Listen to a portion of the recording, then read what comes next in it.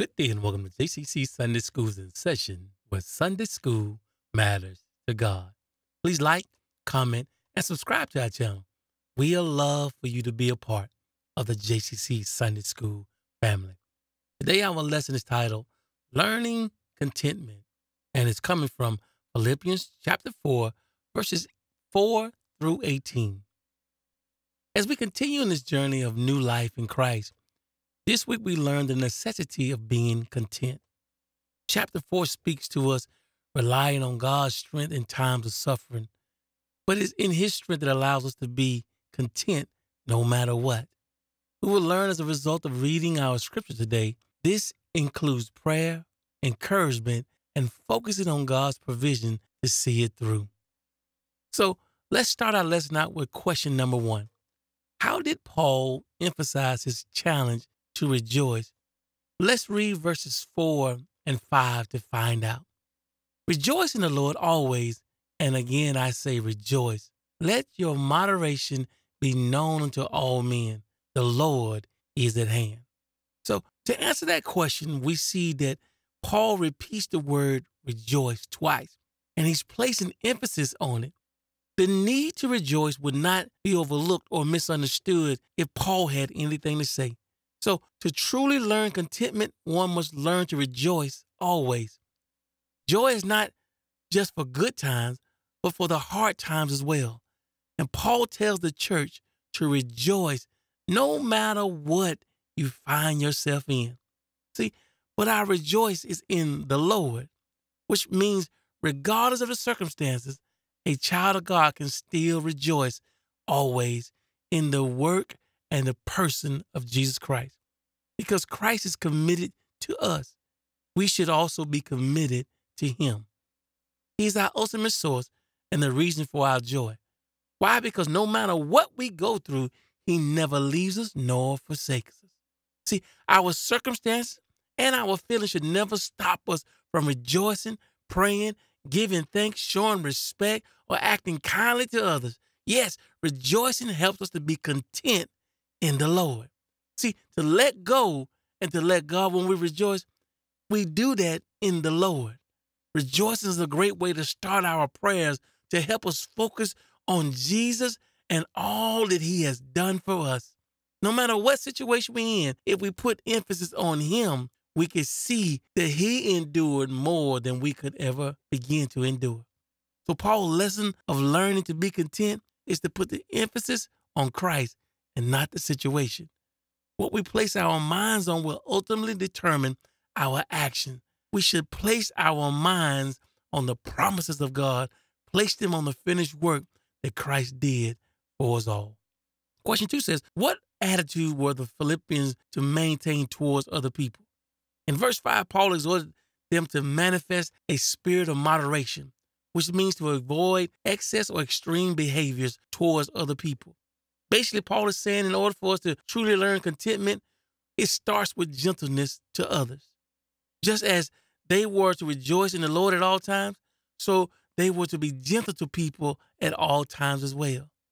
He ends this verse by saying, the Lord is at hand, meaning one or two things: the Lord's return, or the Lord is an ever-present help in a time of trouble.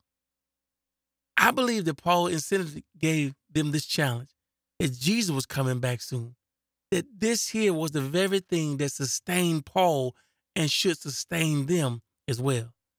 There's a big lesson here for us, that we too can transcend our circumstances because we know that one day Jesus is coming back to receive us.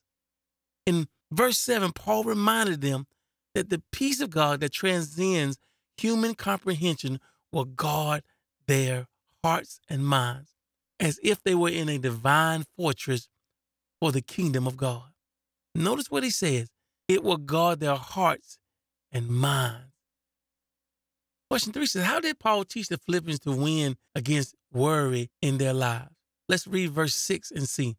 It says, be careful for nothing, but in everything by prayer and supplication with thanksgiving, let your requests be made known to God. Now again, I want us to remember we're dealing a lesson on being content, learning how to be content. Basically, Paul is saying, don't be anxious for nothing. He's telling the Philippians to pray about everything. See, prayer is turning to God for revelation. And he also says, supplication with thanksgiving, let your requests be made known. Now, supplication means to take a spiritual inventory in order to make your requests known. So to learn to be content, we must first learn not to be anxious for anything. How do we do that? By turning to God in prayer so that we know the will of God for our lives. But in knowing the will of God for our lives, we take a spiritual inventory of the things we lack. Then we take it to the Lord in prayer. God knows what we lack. So we need to take what we lack to God so we can be all that we can be. He knows what we lack that is stopping us from being content. But we need to know it so that we can take it to God. We started a prayer study at our church where we focus on the scripture about prayer and various prayers in the Bible. And we use these here to how to improve our prayer life. I highly encourage it to any leader that might be listening to this lesson today. But I ask a question, why does God need us to pray? He knows all things, so why does he need us to pray? And this may shock many. God wants your permission to intervene in your situation. That's why the word says we have not because we ask not. There's so much more to this, and I don't have time really now to get into it. But look throughout the Bible. When the prophets prayed for something, it came to pass, but it had to align with God's will.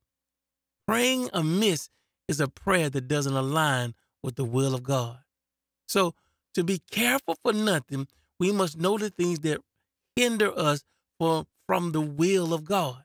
What are the things in our lives that are hindering us from the will of God? And then we turn to God in prayer and make our petition known. Take those things, those supplications, take an inventory of those very things, and then begin to pray for them to the Lord. See, in the case for this Sunday school lesson, this here allows us to be content. This brings us back to the thankfulness for what God has done in doing and will do in the future.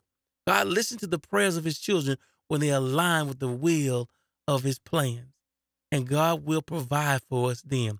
This makes us thankful knowing that God hears our prayer, and it helps to lead to us being more and more content.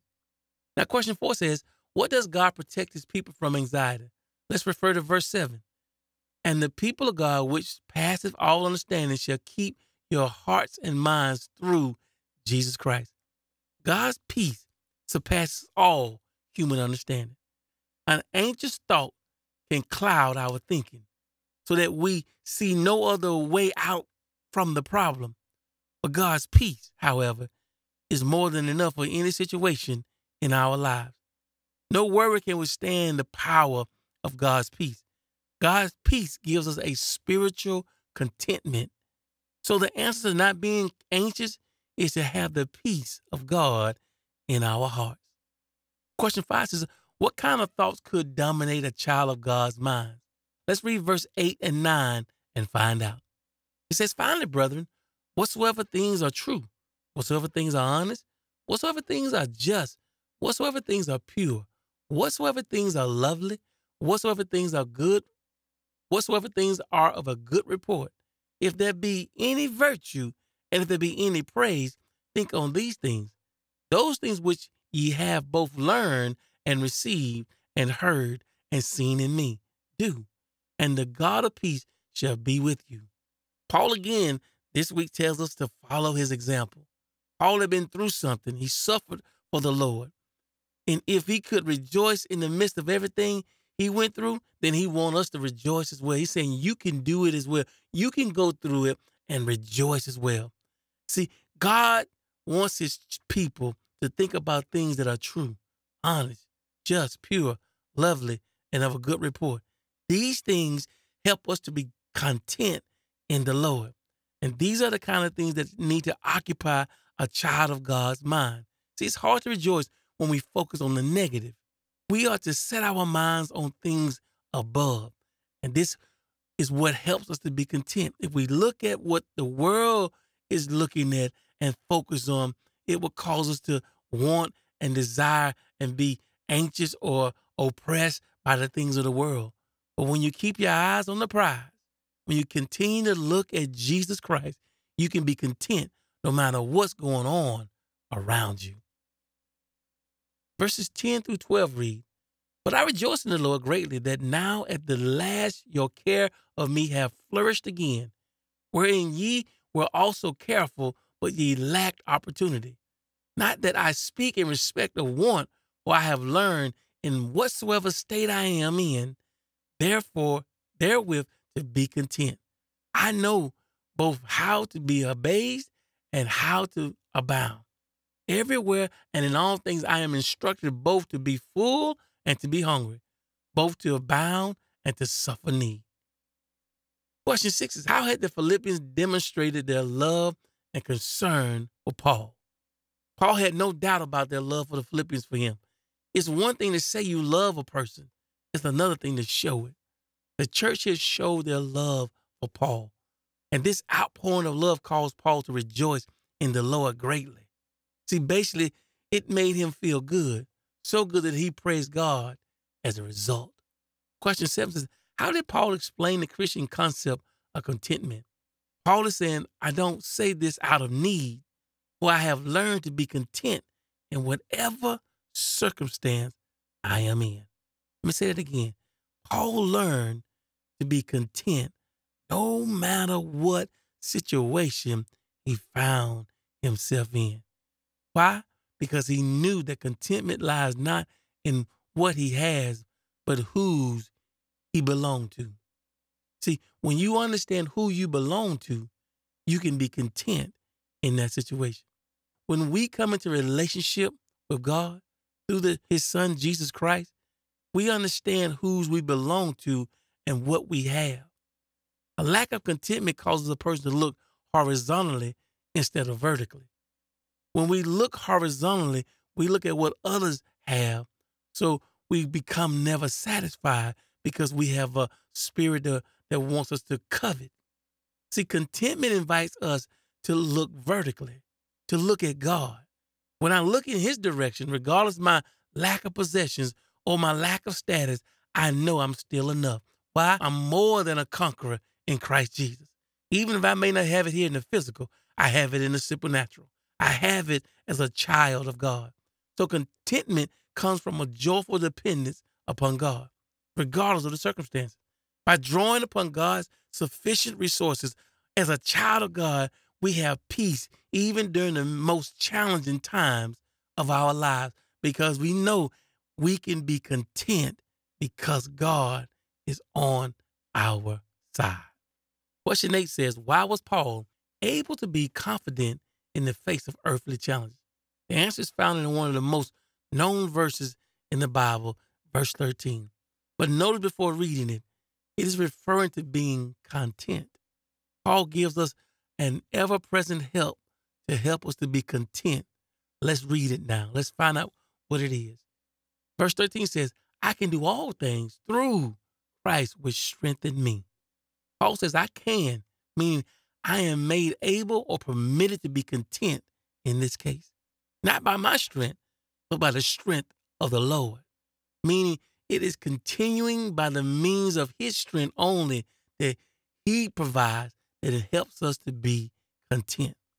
He wrote this verse to help us in the midst of struggles and trials, that our circumstances don't have to dictate our happiness. He's saying that he has learned to be content regardless of whether he is doing good in life or whether he's doing bad. Paul says, no matter what, if I'm hungry or whether I'm being well fed, if I'm a free man or whether I'm in prison, Paul is saying nothing, no, not nothing can stop me from being content. Why? Because Christ strengthens me. See, when we understand how Christ strengthens us, we can face any challenge that we go through because we know we're not alone. We know that the strength of Christ is there to help us along. He did not depend on any personal resources. No, all he depended on was Christ Jesus.